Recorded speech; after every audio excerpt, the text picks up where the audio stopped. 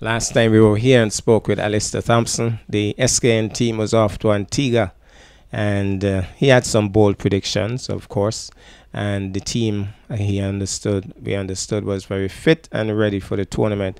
Allister, having gone through the tournament, how do you feel the practice, the training, the readiness that you talked about? How did that work out in Antigua? Curtis, good evening to the viewers, and I must say good evening and thanks for your support while we were in Antigua for 10 days. The training I think the training is what took us through that tournament. It was a rough tournament, playing sometime twice per day, playing games 2 o'clock in the boiling sun. It had to be in the training and the fitness that took us through that. How did the girls stand up? Generally, did you have a lot of substitutions, injuries, that kind of stuff to deal with? Well, the game that we played at 2 o'clock, I can tell you 2 of our players fainted on the court. I mean, they had the doctor work overtime on that day along with the trainer, so it was harsh condition. It's what it was. We lost that game, I think, by 4 goals. I think by 4 goals. It was hard, but it's what it is. And that reminds me that the doctor and the trainer, they must be congratulated. Apparently, they really had some serious work to do. Well, I think they work overtime. This tournament shows up a lot of injuries on these girls. I'm talking about at least 6, 7 of them was plagued with injuries. Some old injuries that popped back up, some new injuries. And so the doctor and the trainer, they work overtime. A lot of people don't even understand. Sometime at the after game in the morning, the trainer work right up until 4, 5 o'clock on these girls to have them ready for the game at 6 or 7 o'clock. So they work, and we want to thank them. You promised me the championship trophy. You had some close games. Talk us through some of these games. Because you gotta want something bad enough to go for it. Let's take the Dominica game that we lost by 4 goals. That was a game we should have won. We should have won that game. Again, I think after we had the incident with the 2 ladies fainting on the court, I think the whole team started to check themselves and pull back. You know, and I think that's where the game just slipped away from us in that game. St. Lucia game, we were down in the last quarter. I think the girls determined that they wanted that game. The last quarter, I mean, I could remember one Shinette on the bench in the 3rd quarter, and she said, I need to get back on the court. And she went back on, and they decided they rally as a team, and they decided they wanted it, and they took it. And I think that was the spirit at that game. The Antigua game, another game we should have won. By 3 goals. And not only losing the game by 3, we lose 3rd place in the tournament by that same 3 goals. And so it was hard, but again, when the game, one of the disadvantages of this tournament, I must say though, there was no time clock. So at no point in the game, you know how much time gone and how much leave. Yeah, I don't know. I spoke to the umpire about that, and they have a buzzer on them. So when the time is up, the buzzer goes off and they just blow off. Wow. So at no point. And so, you know, coming down to the last 2 minutes, you could say, okay, let's push ourselves. You didn't know which part of the game you were. And I think that was a disadvantage. Not that we are complaining because all teams had to deal with it, but I believe, and it's not just St. Kitts Nevis, I heard other teams complaining about that. It was a disadvantage. So the teams that were kind of out of your range, maybe Barbados, but you had them 7 goals to 0. You had Barbados shaking in their boots. Well, Barbados is an international team. They rank, I think, number 13 in the world.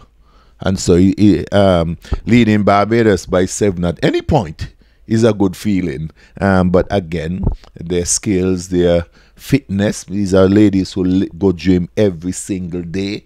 You know, their fitness, their skills, their experience is going to kick in. And I think that was the only game I think we should have lost, the Barbados game. All the other games were in our reach. I think the girls them give away some, and some was taken from us. And so, generally speaking, you'll say that the team did pretty well.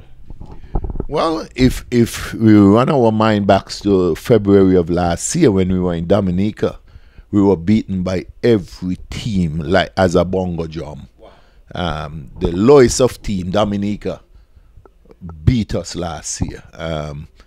We lost every single game last year, and not just losing the game, we lost them badly. This year, as I said to you before I leave here, we were going to compete, not just participate, and I believe the girls competed well. Poor Montserrat. Everybody beat up on Montserrat. What are your thoughts? Could they get some help? Do they have some potential? Well, Montserrat have been out of netball. They are not even a member of the World Netball. They're just rebuilding. And so, yes, that will happen. But if they keep at it, I can tell you in the next 2-3 years, we'll be hearing about Montserrat highly. All the teams beat them up. I mean, I remember one game they scored 25, and the way they went on in the stand, you swear they had won the tournament. Because before that, all the game they were 11. And so they really had a ball that night when they scored 25. Wow. So what's the next move from here? Because I understand you're already back in training again. Yes, we are in training. We travel on Wednesday. We're going to St. Martin for a tournament, the Battle of the Saints in St. Martin from the 19th to the 22nd. That's going to be a rough one. We're talking about like 8 games in 4 days. And so the girls, we're trying to get them mentally ready for that tournament. So we leave on Wednesday morning and return on Monday evening. What about those injuries? 6 injured, etc. How are they going to prepare for this by Wednesday? Well, I leave that to the trainer and the doctor who is working overtime. I think some of them would have done some x-rays and so forth just to make sure that how they are not broken bones and it's something that they can play with. Yes. And so since we have returned, some of them would have done x-rays, some would have gone to massages and so forth to make sure they're up and ready. And so we'll be traveling with 11 of those players. I think it's only one not going. What about the other teams in this Battle of the Saints? Could you just name them first? Well, I know St. Martin is in, Bivia is in, Guadeloupe is in, and somehow I believe Anguilla. But those are, I know those along with St. Kitts Nevis. So it's either 4 or 5 teams in this tournament. And I must say it's a tournament that we think we can win. Okay. Well, Ali, I certainly look forward to this time seeing the championship trophy. 4th spot ain't bad, you know. 4th spot based on the competition that I saw, because we saw a lot of it on YouTube. The competition was pretty stiff, I must tell you. Maybe even more than maybe you anticipated. I thought the other teams were pretty good as well. So I'm looking forward to a trophy this time, a championship trophy. Yes, and again, when you take a team like St. Vincent, this would have been their 4th tournament for this year. They have been in training weeks after week after week. We were just in training for 6 weeks. And we have pulled the team together. There's still some other players out there that we are trying to get into the team. But we are hoping that even after this tournament, once or twice per week, I can have these girls stay in training. Nice. We had a meeting last night and we discussed going forward that we're going to try to keep them in training. Yes, and so that's what we are looking. It's a lot of work, Curtis. It's a lot of work. It's costly. But we want to put in the work because the ladies has promised me that St. Lucia next year, they're coming back with a trophy. Nice. Finally, I did say, wrapping up with the St. Martin trip, but Grenada beating St. Vincent and taking championship honors. Your thoughts on that? Well, Curtis, that's not a surprise to me, to be honest. This tournament is in its 3rd stage, 3rd year. Grenada would have won it the 1st year. And then they did not enter last year. Oh. And so St. Vincent won. But Grenada came back with the intention of taking, I mean, they had shirt printed. If you realize Grenada had shirt 2023 champs. So they come with that intention of winning this tournament. They have the players, they have been in training, and they took it. I think St. Vincent really thought, I think they were overconfident, to be honest. I believe St. Vincent were overconfident. And so they took Grenada lightly. But Grenada stuck to their game plan and they came out on top. And I believe they deserve to win. Well, thank you much, Ali, for the update, and we look forward to a nice report coming out of St. Martin shortly. Thank you very much, Curtis, and we're asking the public to continue to support. It's a building process. Last year we were atrocious, but we are building.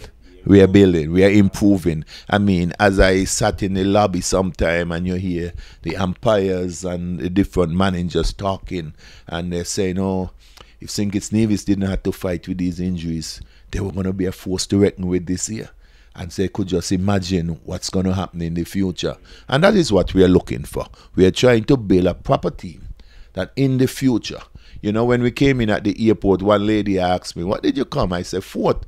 She said, well, it's a long time St. Kitts Nevis ain't come nothing. So that, but we are in the rebuilding state. I believe we have the caliber of girls to do the job. And so we just need to keep working. So we want to ask you to continue to support the Netball Association, the St. Kitts Nevis national team. And we're going to make you proud one day. Thank you, Ali, and thank you for your hard work. Thank you very much, Curtis.